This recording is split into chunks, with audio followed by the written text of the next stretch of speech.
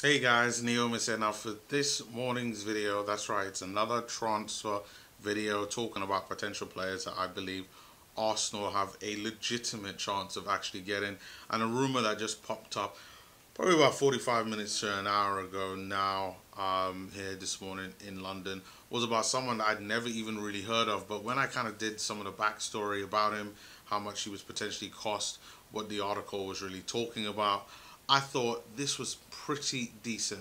Now the player's name is Manor Solomon. Now I know what you're thinking. Who the hell is Manor Solomon? Now that's exactly what I was thinking. Who is this guy? Never heard of him.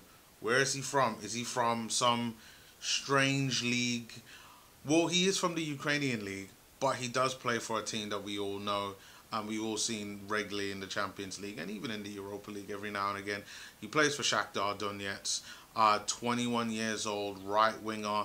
I myself have never seen him play. I don't believe I've heard of really anything from him before, which tells me that he was either really young or he just wasn't really pulling up any trees and probably wasn't even that good. What it tends to be the former, which is that he's super young. Well, not super young, but 21 years old, meaning that he's just really getting started. And when I looked at some of the numbers, like this past season, plays for in the Ukrainian league, obviously. Played 23 matches, 9 goals, 1 assist, 2 in the Champions League. He scored, which got to say that's what 11 goals across all competitions, so 11 goals and 1 assist. Is okay, but in yesterday's video, I talked about how Buendia, he's a goal-scoring winger, and now we're linked with another goal-scoring winger rather than creator in Manor Solomon.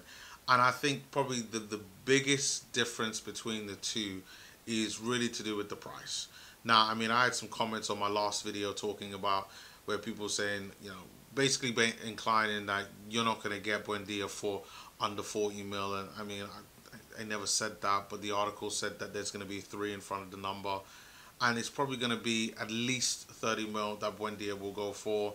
That's probably the lowest that they're going to look for, but that's probably the highest that Arsenal, well, I see Arsenal paying based on our financial situation. But Manor Solomon, on the other hand, is said to be rumoured to be about 21 million pounds, which I think is pretty fair. I could definitely think Arsenal could be able to get that down though, maybe to something like 18 mil. I think would be a lot more fairer. Just looking at some of the videos on YouTube, because that's what I do. I know nothing about him, but I mean, like everybody, looking at what he's done based on some of his kind of highlight reel, he looks like he's two-footed player, similar to Saka, predominantly right foot, takes more shots on his right foot than his left, but it looks like if forced to, he can do virtually everything on his right foot, on his left. Very much a flair player. Very much a flair player. I like his style. He's going to be very entertaining for Arsenal if he was to come. Reminds me a lot of ALLAN SAINT-MAXIMIN at Newcastle, with the way how he moves. He was causing teams all type of problems.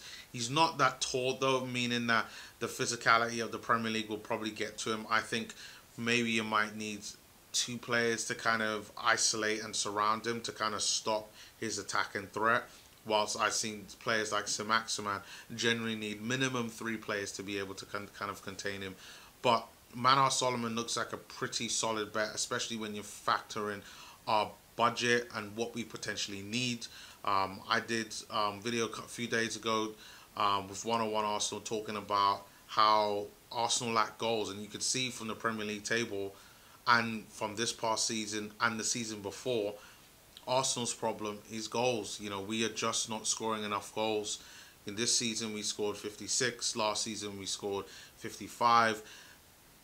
It's not enough. And, the excuse is always, well, Aubameyang wasn't scoring. But let's be really honest, on the balance of play every single year, it's going to be something that it's going to affect goals.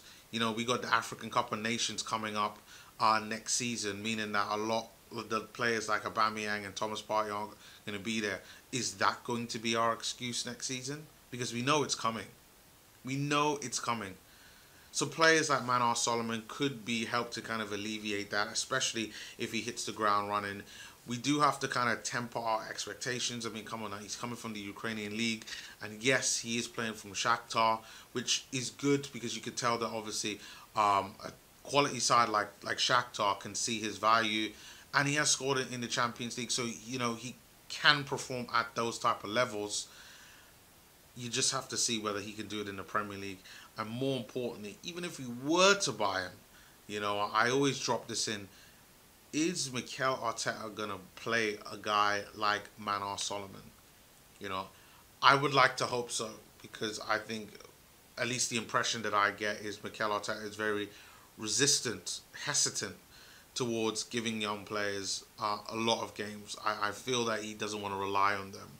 And Manor Solomon being a young player, half Portuguese, half Israeli, was very surprised to see kind of the range of skill that he was able to produce, but very good player overall. I mean, and I guess I shouldn't be surprised. A lot of Brazilians tend to go to Shakhtar, and obviously I assume Manor Solomon speaks Portuguese, being half Portuguese, and it probably just fits in well with how things are. And it said that Edu is very interested in the player, so hopefully he will still be around to be able to kind of get that deal over the line. But I urge everyone, check out Manor Solomon overall, on what your thoughts are. It seems like a pretty decent shout. I don't think he's probably the best, but when you think of where Arsenal are in our current situation, you have to say that maybe this is the route forward.